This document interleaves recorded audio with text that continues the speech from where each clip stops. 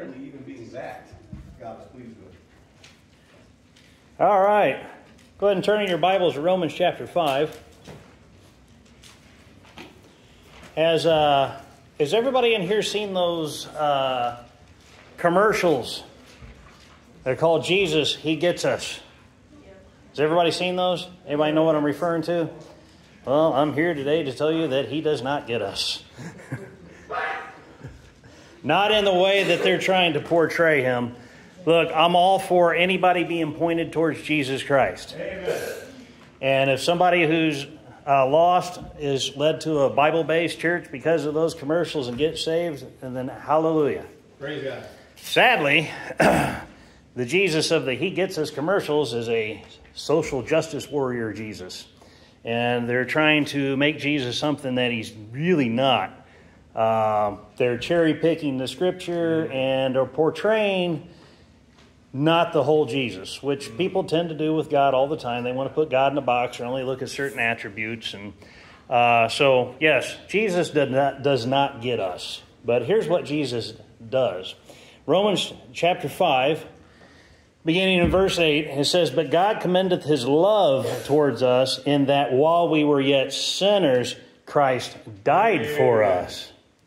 Much more then, being now justified by His blood, we shall be saved from wrath through Him." See, Jesus doesn't just get us, right? Jesus died to save us from the wrath to come, right? Now, there is things that Jesus did get about us. He got us that we all have sinned and come short of the glory of God. And He got the fact that without Him, we were all going to spend an eternity in a lake of fire. But because He understood that, and because of His love for us, He was willing to die for us that we might be saved by His precious blood. Amen. That's the real Jesus. That's the Jesus of the Bible. It's like anything else. When somebody's sick, they need a cure, correct? Where do you got to go to get the cure? If you have an illness, where do you got to actually go to get that physical cure? You got to go to a doctor, or you got to go to a hospital, right? In order to get that cure. So the lost have a sickness. They're dying. They're dying, and they're going to spend an eternity in hell. Jesus is the cure, but we got to take them and show them how to get that cure. Does that make sense? Yes, sir. That's why we've always used the Ten Commandments. I've always been using the Ten Commandments to explain to people, to show them their lost condition so they can see that it's not by your righteousness, it's by Christ's righteousness that you can have salvation. I use a phrase, and me and Brian talked about it this morning. We have some great fellowship in the mornings. I was here about 8:10, 8:15 this morning. I use the phrase, "you were altogether lost."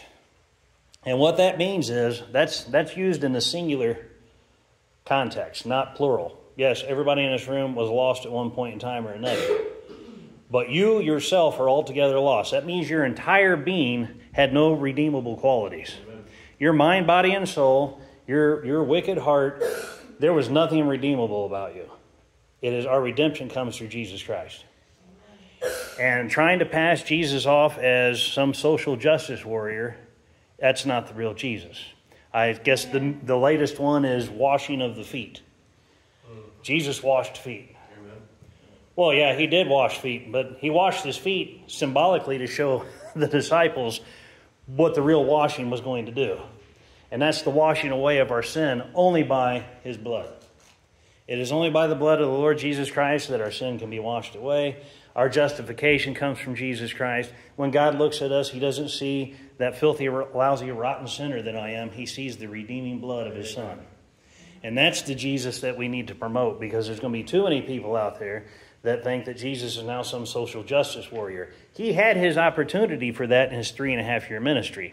You can see how the Jews were treated by the Romans, and yet He said, "Render to Caesar the things that belong to Caesar."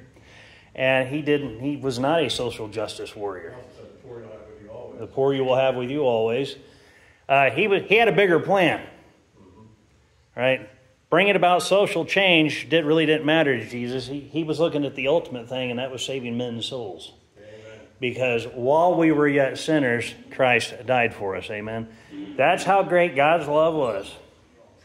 That's how great His love is, that He was willing to die before the foundation of the world. Yes. You got to look at that. He was the Lamb slain before the foundation of the world. That means before God ever said, "Let there be light," He already knew what you would do, everything. Everybody is sitting here today, He knew every sin you would do. And He still said, before you create them, I'll die for them. That's right. That's love. That is love.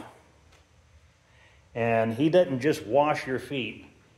He washes away your sins. Amen. That's the real Jesus. Jesus does not get you. He died for you and He saved you. Amen. That's the great God that we serve. And that's the God we need to proclaim. Because there are people out there sick and dying, and it's only the blood of the Lord Jesus Christ that's going to save them. Not some silly commercial that says He gets us. He spent $3.5 million and still did his best to give the gospel message. Did not give the gospel message. $3.5 million. For what, 30 seconds? Something like that. Yeah. There's enough time. Yeah, there's plenty of time. Whosoever shall call upon the name of the Lord shall be saved. Boom. There it is. All right. See, Brother Shane, would you close us in prayer?